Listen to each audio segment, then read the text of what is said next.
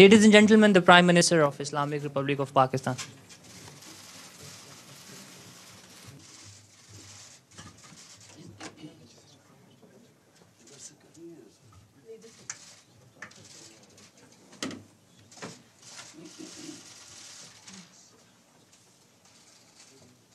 On? On? Oh, you start.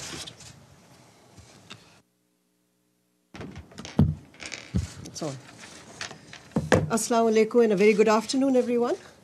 It's my great honor to have Prime Minister Imran Khan and Foreign Minister Shah Mahmood Qureshi today addressing a presser at the UN.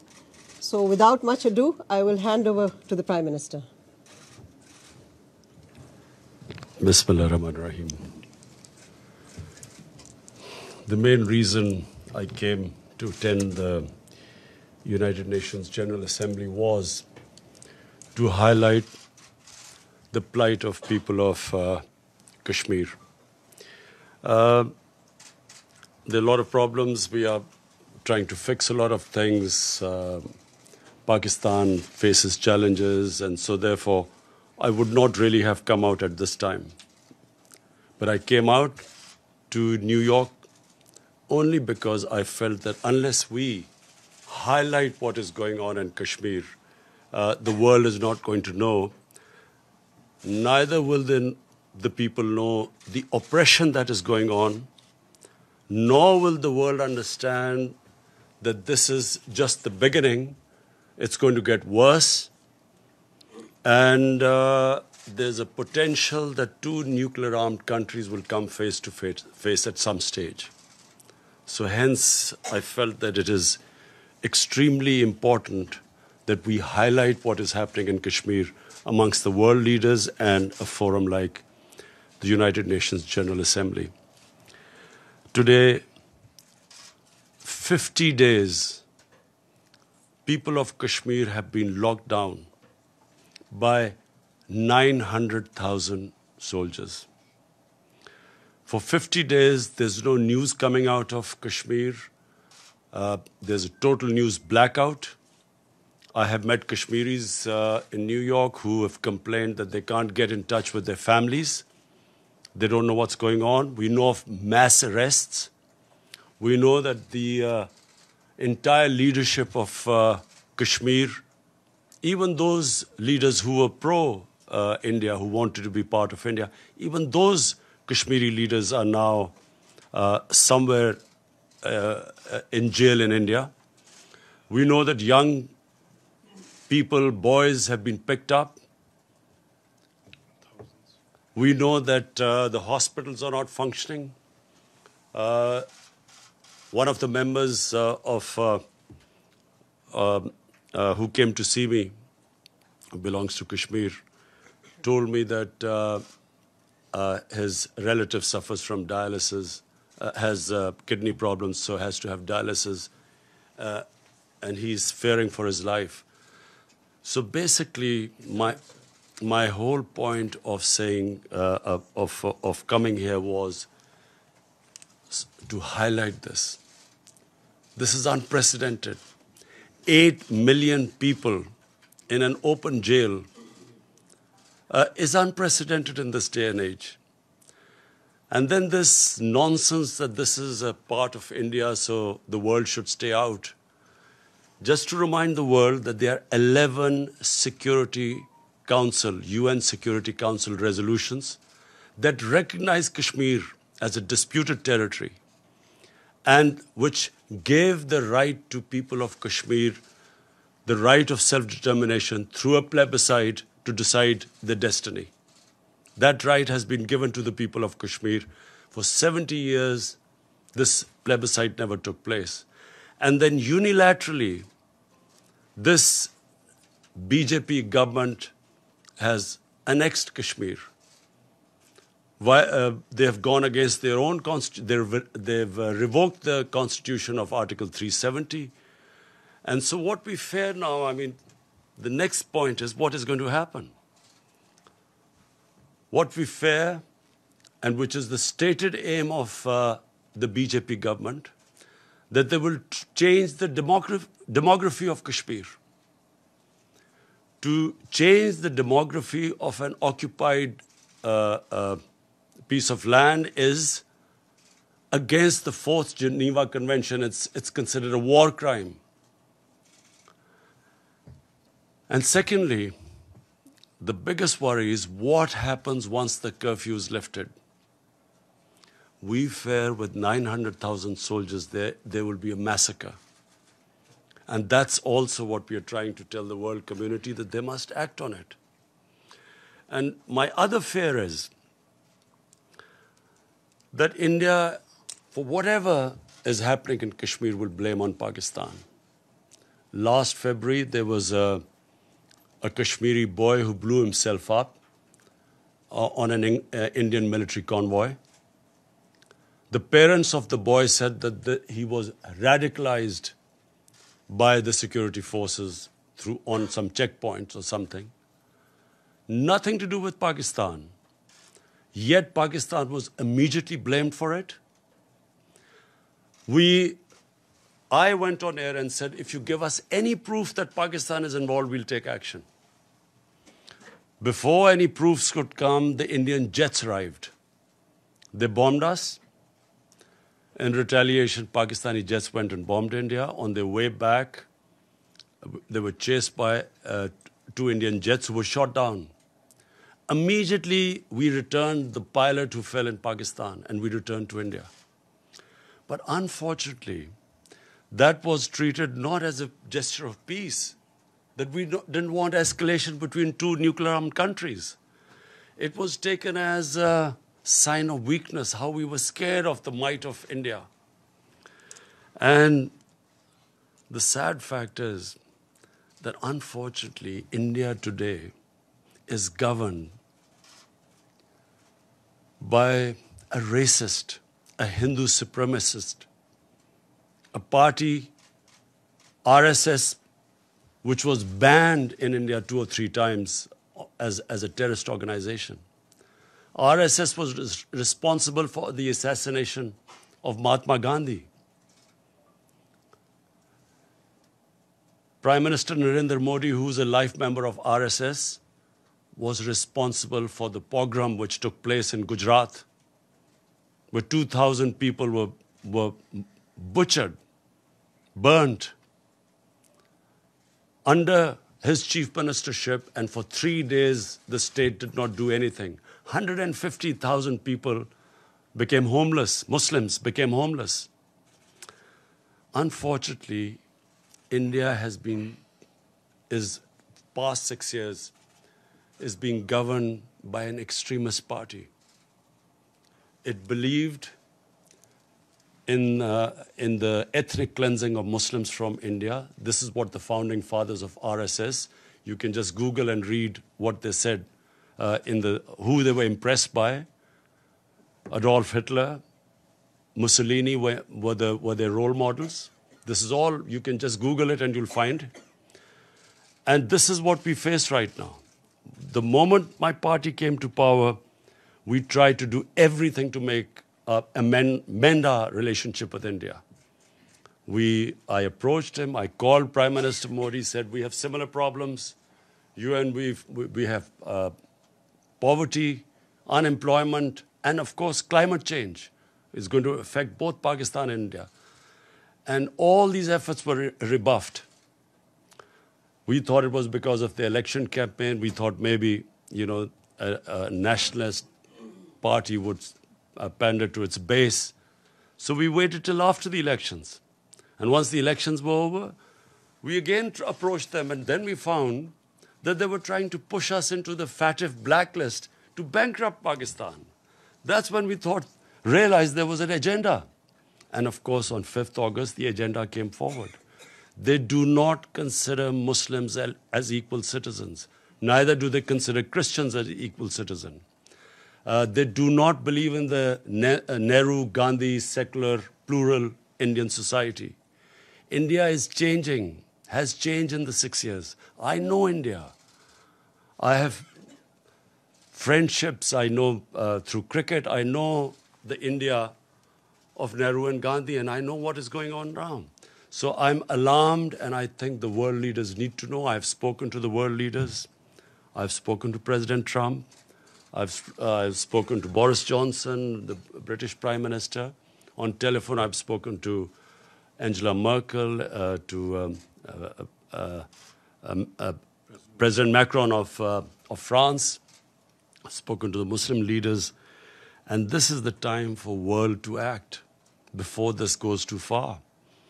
Because this is the first time after the Cuban crisis, two nuclear-armed countries are going to come face to face.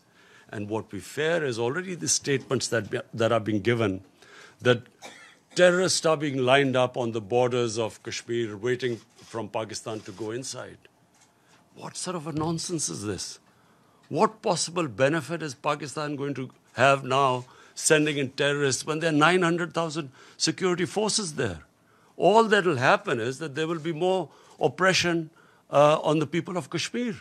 Why would we want to? What will we achieve from that except Pakistan will be blamed, and secondly, there will be more oppression of the people of Kashmir.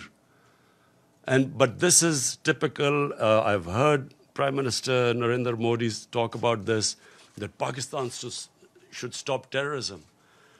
What is worse than this sort of state terrorism that is going on? How can anyone justify 8 million people locked up inside? What justification could there possibly be for this? For 50 days? Meeting cancelled here. Anyway, I hope that, by the time I leave here, I will be able to apprise everyone of the situation. I also want the United Nations they have a responsibility. After all, it is the United Nations Security Council resolution that gave the Kashmiris the right of self-determination. And what is happening to them right now, responsibility lies on the United Nations too. And also, I think finally of the world leaders, the big countries, the powerful countries, I would urge them to look beyond big markets. There's certain, if this thing goes wrong, the effects will go way beyond the borders of the subcontinent. And this obsession with big markets and trade and all that, this is serious. And I again repeat, we do not know what will happen after the curfew is lifted. And my fear is that with 900,000 troops there will be a massacre. Yes, Mr. Prime Minister. Wait, Mr. Prime Minister. Michelle from Reuters, please go ahead. Thank you, Prime Minister. Michelle Nichols from Reuters. On behalf of the UN Correspondents Association, thanks so much for the news conference. There was a report earlier, as you said, you met with President Trump yesterday. There was a report earlier today that President Trump has asked you to mediate between the United States and Iran. Is that true? Can you elaborate? Has President Trump asked you to take a message to President Rouhani? Before President Trump, I stopped over in Saudi Arabia because of the drone attacks on their oil facility. And I spoke to Prince Mohammed bin Salman, and he also asked me to talk to the Iranian president. He knew I was meeting him. And so also President Trump asked me that if we could de-escalate the situation and maybe come up with another deal. So I did convey this, and yes, we are trying our best. It's an ongoing thing, so I can't reveal more than that. So, sorry, just a quick follow-up. So, yes, you are now mediating between the United States and Iran. And when did you speak with President Rouhani? I immediately spoke to President Rouhani yesterday after the meeting with President Trump. But I can't say anything right now more than this, except that we are trying and mediating.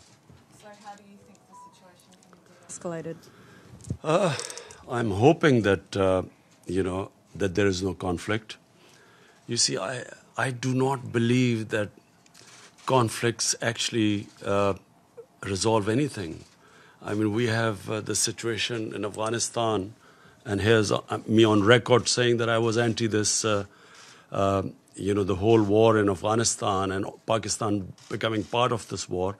And I was told both times that, look, the war in Afghanistan will be over in a few weeks, and Pakistan will only be involved in it for a few weeks. So, 19 years down the line, we have a situation. Again, by the way, we are still hoping. I've spoken to President Trump.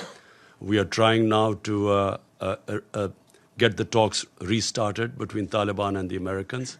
And hopefully, if the deal is signed, which was almost about to be signed, then I would try and meet the Taliban to convince them to talk to the Afghan government then. Because until now, that's where the hitch was. Taliban were talking to the Americans, but not to the Afghan government. So Pakistan is affected by this, by all the turmoil in Afghanistan. We desperately want there to be peace, also for the sake of people of Afghanistan. Also, this would be a tragedy for not just Pakistan, but for all developing countries with their budgets being affected if this war takes place and the oil prices shoot up. It's going to cause much more poverty, so we'll try our best in both cases. Thank you. James, Al Jazeera, and after this, if I can't identify somebody, please identify yourself before you ask a question. James, go ahead. James Bays from Al Jazeera. On Kashmir, I've heard absolutely everything you've said, but I still want to ask this question. You're here in New York. Prime Minister Modi is here in New York. You both had meetings with President Trump. Is there a possibility of face-to-face diplomacy? Is there a chance for diplomacy on Kashmir? Look, before 5th August, Pakistan tried everything. I spoke to President Modi too, saying we have similar problems. Our problem is poverty, above anything. The responsibility of the head of state above anything is to get people out of poverty. And conflict is one that creates poverty. And sadly, as I said, there was no response. Now, after the 5th of August, I'm afraid what is the point of talking now?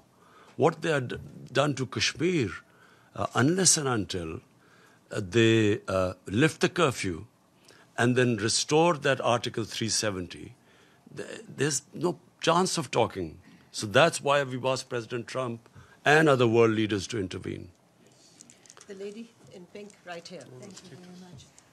Mr. Prime Minister, you're a man of enormous sophistication, and you're aware, I know, that there are very often forces behind the kinds of conflicts you're facing now. You have mentioned the Security Council.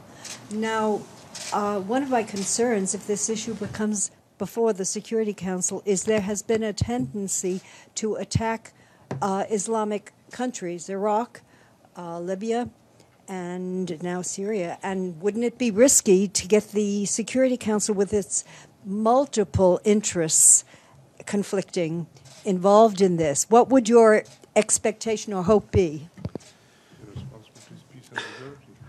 Look, if ever the Security Council has to move, it's now. And I'll say for two reasons. One, the people of Kashmir are suffering simply because the Security Council could not implement its decision to allow them the right of self-determination. The 11 resolutions. So it's their responsibility. 8 million people are locked inside for 50 days. It's inhuman. So what is the Security Council for then?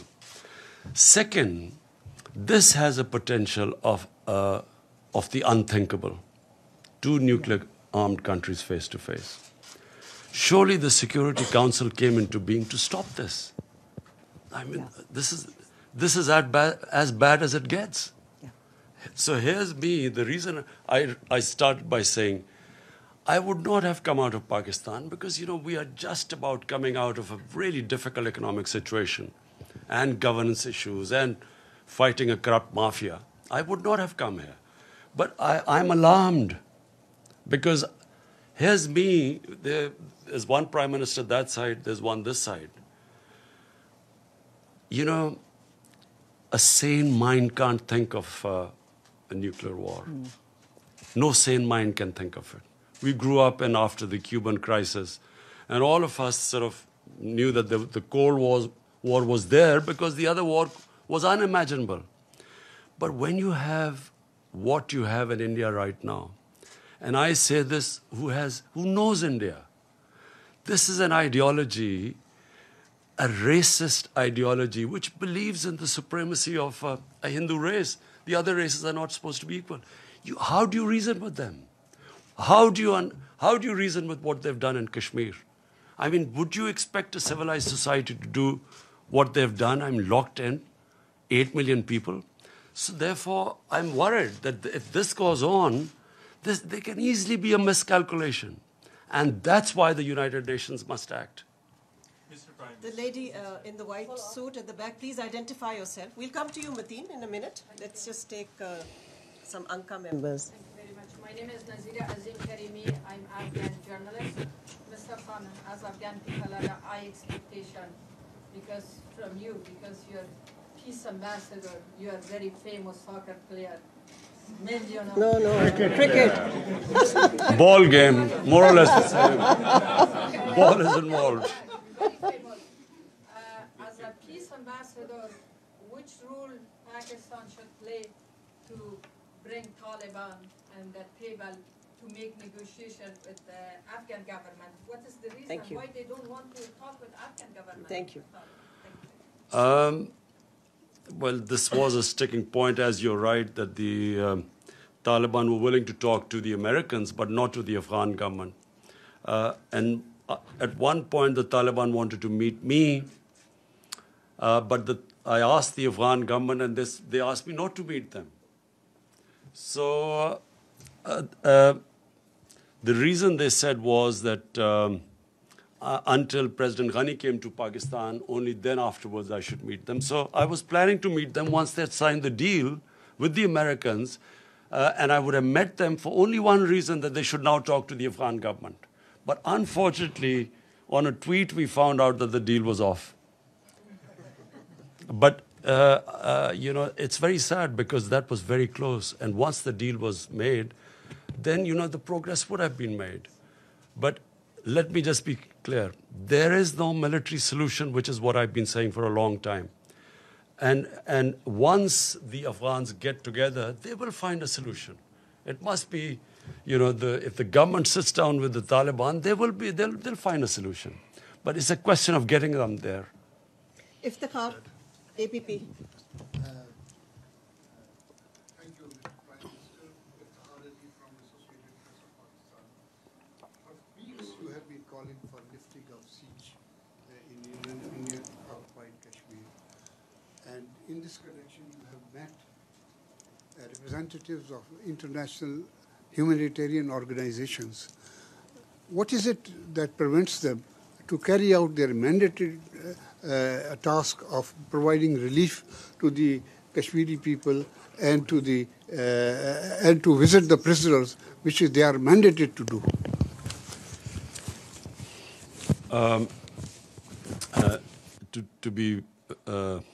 To be absolutely frank, I am a bit disappointed by international community.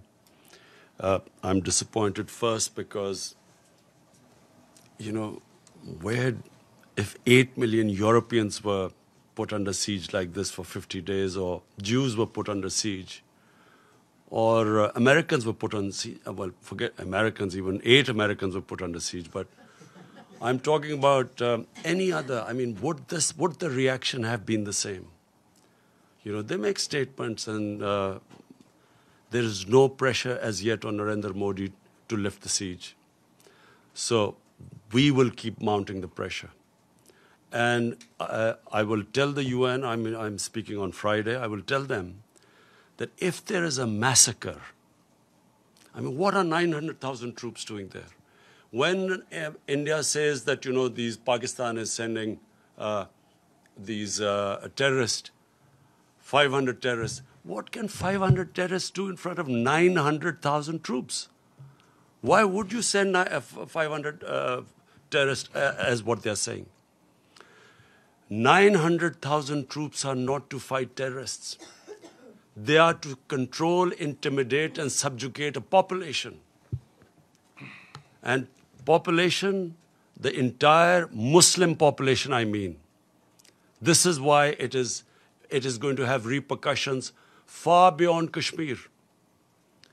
Because 1.3 billion Muslims are watching this. Where is the world community? Where is the international community? Where are laws? United Nations Security Council had given them that right of self-determination. And what is happening to them now? So this will have repercussions. It's going to create radicalization. This is going to get worse. I'm flagging it right now because this is just the beginning. Once the curfew is lifted, God knows what is going to happen after that. Do they expect that the people of Kashmir, who've already lost 100,000 people in over 30 years, do they think that just because India has revoked Article 370, they will quietly accept the status quo? They will accept that India has taken over and annexed Kashmir? Of course, this is going to be there's every likelihood of there being a massacre. So the world community will be responsible. Mateen Haider. Can I just add to what the Prime Minister said to your question, sir?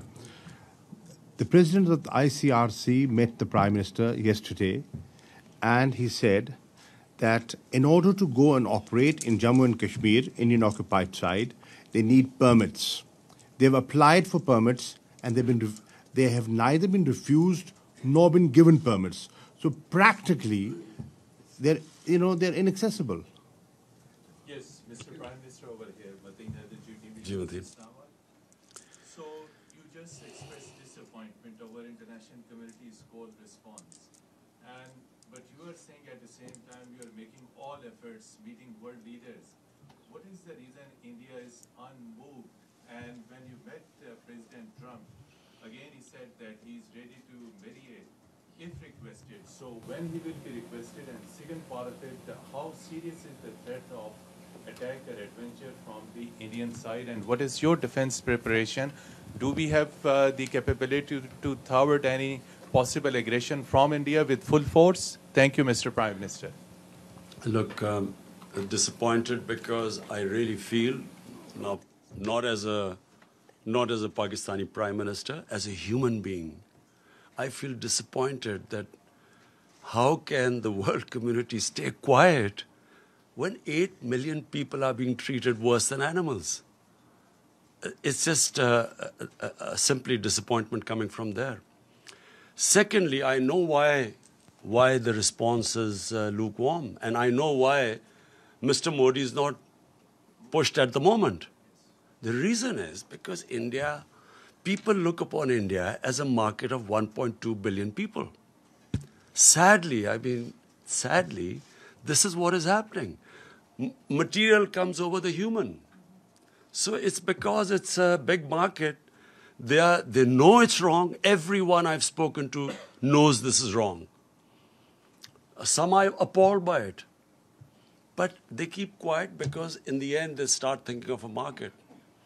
But my simple message to all those who are looking at a big market, this can go very wrong. To your second question, last time when they made Pakistan an excuse for this, a boy brutalized by the Indian security forces who blew himself up, they blamed Pakistan and bombed us. And once a conflict starts between two nuclear-armed countries, and I told the Indian public too on television, I said it will go beyond my hands, or your Prime Minister's hands once it starts. Who knows where it's going to end up? So it's madness to allow this whole situation to deteriorate further, because it's only going to deteriorate. Again, I repeat, what will happen when you lift the curfew? What is going to happen? What do they think that the Kashmiris, after how they've treated them, are they going to quietly now accept India, that India has taken over Kashmir and they'll accept it? I fear there's going to be a bloodbath. And that's when things will start deteriorating very rapidly. I know you all want to ask questions. I'll come to you one by one. The lady in the blue, please go ahead, and if you can identify yourself. Thank you. Thank you, Ambassador. Thank you, Mr. Prime Minister. Betül Yürük from the Turkish news agency Anadolu. You had a meeting with Turkish President Erdogan yesterday. Do you think Turkey could play a role to help resolve the issue between Pakistan and India? Thank you. Well, first of all, I really want to thank President Erdogan for mentioning today Kashmir in his speech. We really feel that I hope that after him more leaders take his lead and at least ask India to lift the siege. We have a very, very good relationship with Turkey, and President Erdogan is coming over to Pakistan next month, which we hope to receive. We hope to increase our trade, all sorts of, we're going to have financial agreements with Turkey. And yes, we are very thankful that the President has taken a very principled stand.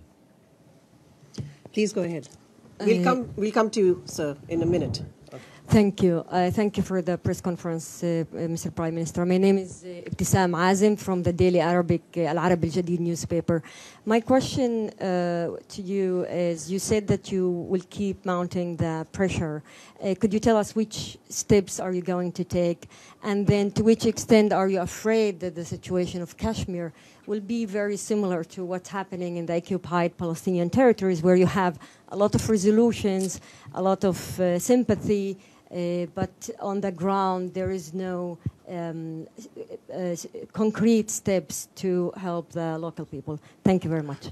You see, just like until the Palestinians are given a just settlement, there will always be a problem there. But, you know, of course, Israel is very powerful and probably at the peak of its might. And so for the time being, they've put a lid on it. But eventually there has to be some settlement there with a just settlement where the Palestinians have a homeland. I think that Kashmir is going to be a bit different. For 30 years, people of Kashmir have wanted this freedom movement has grown. Today, the act done by the Indian government of shutting people in their homes for 50 days has alienated the entire spectrum of Kashmiri public.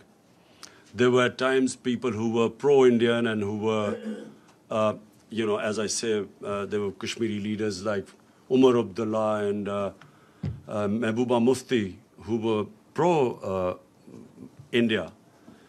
Today, no one will be able to ever get a vote in Kashmir who's pro-India because of what they've done. And they've actually, what the BJP government has done is it has actually told the Kashmiris that you're not equal human beings. They do not consider them human beings. Only, hence a mindset can put people inside what they've done. And not thinking through what happens once the siege is lifted. I do not think Narendra Modi knows what's going to happen. The gentleman right here. Yes. After this, we are going to have an OIC summit meeting. We will gather all the Muslim countries simply for one thing. The only reason the people of Kashmir are being subjected to this is because they are Muslims. And this is resonating in 1.3 billion Muslims. And it's very important for Muslim world to play its part because they're only suffering because they're Muslims. The Hindu Kashmiris are not suffering. And that's why it is important for them to take a stand. Because if the Muslim countries don't take a stand for whatever reason, for their own trade or whatever agreements, that's what leads to radicalization when the governments do not express the wishes of the people and when they see injustice. So I hope that, the Muslim countries, we will have the OIC meeting next month. Joseph Klein of Canada Free Press. You've been quoted as saying that Pakistan had originally trained al-Qaeda forces and also that you regretted the decision by the Pakistani government after the 9/11 attack to side with America against what would then refer to as terrorists. what assurances have you given to President Trump that Pakistan will indeed help in the fight against terrorists, including within Pakistan, that are aligned with the Taliban? Because I believe the second in command in the Provisional Transition Commission or Council that was being considered has significant ties with the terrorist organization in Pakistan. So what kind of assurances are you willing to give? Let me, what I said, and let me explain it in the exact context which I spoke. 1979, the Soviets invaded Afghanistan. 1980-81, the Americans decided to back Pakistan, to back the freedom struggle in Afghanistan. And in 80s, then jihad was declared against the Soviets, and Muslims from all over the world were invited to participate in the jihad, means a freedom struggle for Afghanistan against the Soviets. Amongst them were Al-Qaeda. All these different organizations, Mujahideen groups, all arrived in Pakistan to defeat the Soviets in Afghanistan. And of course, Pakistan trained them, but they were funded by the Americans, by the Western countries, because all the Western countries backed the Afghan jihad. So my whole point was that then Mujahideen, who were doing, the Russians would call terrorism, but then we would call them freedom fighters. They were trained in the art of guerrilla warfare, which the Russians called terrorism. And so when the Soviets left, my whole point is that the United States also packed up and left. And we were left with the groups. So I was just explaining how come when they talk about Pakistan having these groups, this is how we ended up having the groups. If it would have been, which is what we hope now, we hope that there's a proper transition from Taliban, from when the Americans pull out of Afghanistan, we hope there's a transition to a proper political solution rather than just packing up and going as happened in '89. There will again be chaos in Afghanistan. So my whole point is that when they left, chaos happened in Afghanistan. Pakistan had the fallout. We were left with these groups, all dressed up and nowhere to go. And we were blamed in the end. After 9/11, when the same groups from Mujahideen turned into terrorists, Pakistan was blamed for it. We were given the job now to clear this up. And we ended up losing 70,000 people from 2003 onwards. And so my whole point is that either we should not have participated in the Afghan jihad. Once we had participated, then we should not have been part of the American war on terror, because they turned the people who had been trained against the Soviets and foreign occupation. When the Americans occupied Afghanistan, they turned on Pakistan. Azim Mia and then Jazeb of ARY. Azim Mia, please go ahead. Mr. Prime Minister, now you have met President Trump, so he has met Modi also. He has met him on both sides, and looks like he has got a tilt towards India. So that's one option. Secretary General says that the resolutions on Kashmir were not under Chapter 7. So according to the procedure of the Secretariat, Chapter 6 resolutions are non-binding. And in all that kind of a situation, what are the options left, except appealing to the international community? Because the international community looks like that right now, in the face of Indian-American alliance, things are getting bad. So what procedures you are going to adopt, and what is your approach, and where are you heading? Thank you. Azim, did you say I begged President Trump? No, you met President. Oh, thanks. I don't. I've never begged from anyone. So I have met, and I apprised President Trump exactly of the situation, and I have told him, like I have told you, the gravity of the situation. This could go serious. Look, intelligent human beings start thinking ahead. I mean, you have to think of the hope for the best, but you should be prepared for the worst. The worst scenario in this is unthinkable. Normal human beings do not think of that. And so therefore, it is my job to tell them, in my opinion, things will deteriorate. We will keep them apprised. At least we have informed the world community what's going on. And as time goes on, and I fear that this is going to end up in a massacre, at least we will be able to tell the world community. And if India blames Pakistan for this, then at least the world would know about it. Previously, it was anything that happened in India. Look, what has been going on in the past? After 9/11, you used that magic word, Islamic terrorism, and all humanitarian rights were waved aside. You could do whatever you like with the people, provided you could term them as Islamic terrorists. And this is exactly what Narendra Modi is doing. This near genocide which he's about to commit, he's blaming it on Islamic terrorism, hoping that he'll get away with it. And that's why it's important for us to communicate with the Western world and civilized world and tell them what is happening. That's why we're telling them, send your own observers and find out what's happening. If India has nothing to worry about, and guess what the excuse of shutting down, putting people under curfew and shutting them in their houses for 50 days, the excuse is that this is to develop Kashmir. This is for prosperity of Kashmir. This is what the Narendra Modi position is. So it's important for us to tell the world, and I know now, I'm satisfied that at least everyone knows. I've apprised all the major world leaders of the situation in Kashmir. The follow-up question is... No, Azimia.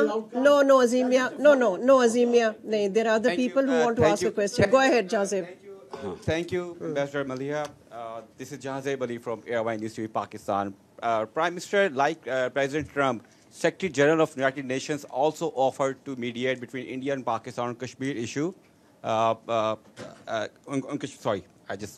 Kashmir issue. So, sir, you still have to beat him. Sir, will you comment on the role of United Nations? I mean, United Nations also failed to implement its own resolutions for the last many years. So, in your opinion, what's the reason for that? Thank you, Jazeb.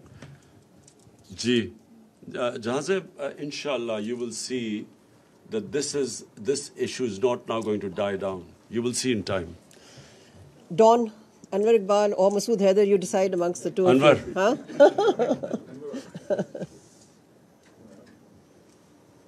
Sorry. I have a very brief, very simple question. You are here, met world leaders, you'll be speaking in 2 days, and you'll go back. What other options do you have now if the international committee does not respond? Look, Anwar, let's be straight about this. What options have we got apart from this? I mean, we can't attack India if, clearly that's not an option. Apart from that, we are doing everything possible. Apart from starting a war, we are doing everything possible we can. We are all the time exploring every possibility. We're making sure every world leader knows about the situation.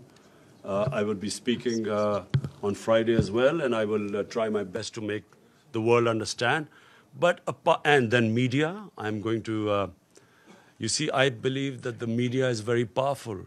The Western media, I had meetings last night, and I realized that a lot of them already know what is going on. And so I know what happened in Bosnia. When the ethnic cleansing of Muslims started in Bosnia, for a while the world did nothing. But the media put such a pressure that eventually the world had to do something. And I believe that in Kashmir, it's exactly the same thing will happen. Even though countries are worried about their economic interests and markets, I believe that this is a much bigger issue than markets and economic interest. And eventually the world will be interested. Let's take Hassan from the Daily Times. Mr. Prime Minister, in the past we have seen we had General Musharraf 4-point formula and we also had a Chenab formula. What proposal would you suggest to resolve Kashmir if you were able to talk to India in the near future? For a start, they have to lift the curfew. That's the beginning. I mean, this inhuman curfew of 50 days Even the Congress party in India has commented that poor people have been shut inside for 50 days. 50 days no one knows what's happening with all the prisoners, political prisoners, thousands of them. Thank you very much. In that formula, there was a problem. And the problem was that the third party, the most affected party, the Kashmiris, were not in the loop. We have one last question. Go ahead. Muhammad Ikram, Voice of America, U.S. service, we broadcast to touch the region, Pakistan, Afghanistan. Did Trump ask you to play some role or active role in Afghanistan? And did he told you something about to put some pressure on Taliban? And what were you told him? I'll repeat what I said. We were very surprised because the deal was about to be signed when from a tweet we found out that the deal had been broken. So what we hope is that, and what we will try and do, is to actually get back that deal to be signed. And then Pakistan will do its best to get the Taliban to talk to the Afghan government. We're done. We're done. As we know that there is no word of disappointment in your dictionary. Really appreciate as you have conveyed Pakistan's narrative loud and clearly across the world. During these days, you have met with different head of states, including Donald Trump. Now, in your opinion, what they are thinking and how much they are convinced? If no mediation, then what next? Look, the disappointment is not because I think that people of Kashmir, I feel that what Narendra Modi has done, he has boxed himself into a blind alley.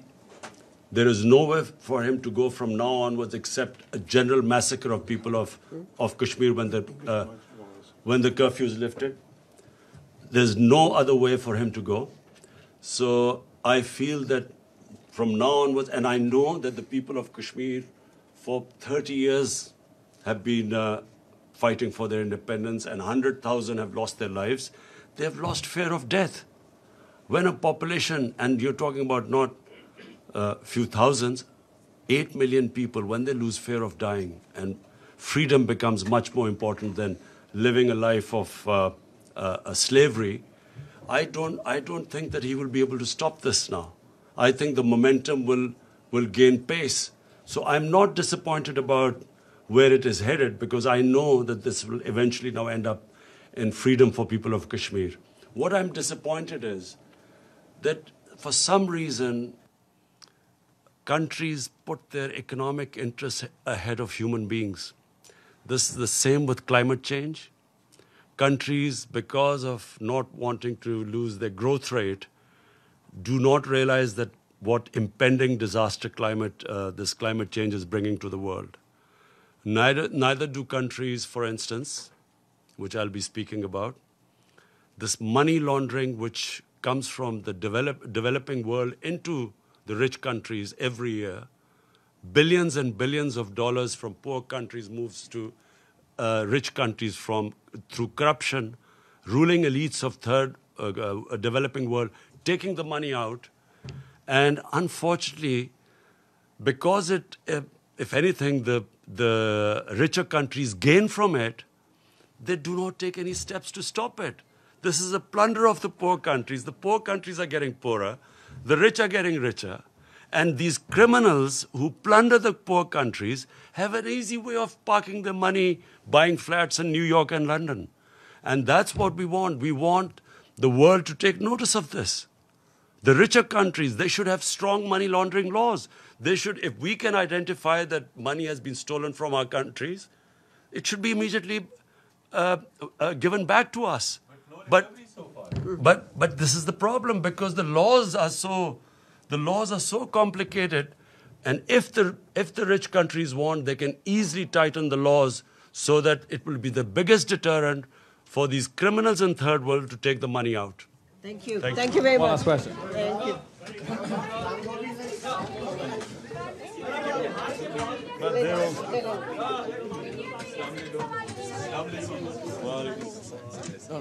है वो allowed तो होता नहीं है फिर Pakistani media कहाँ allow करते हैं? नरेंद्र मोदी के उसमें इंडिया मीडिया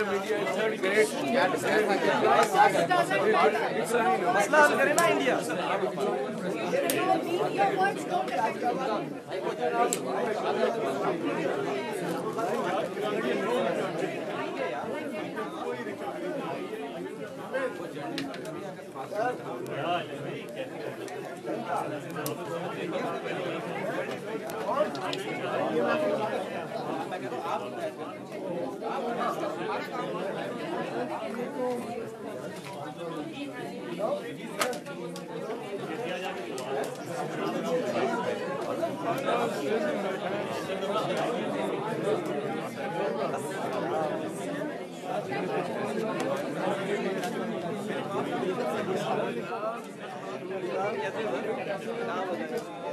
एक ही गुजरी है, एक ही पॉइंट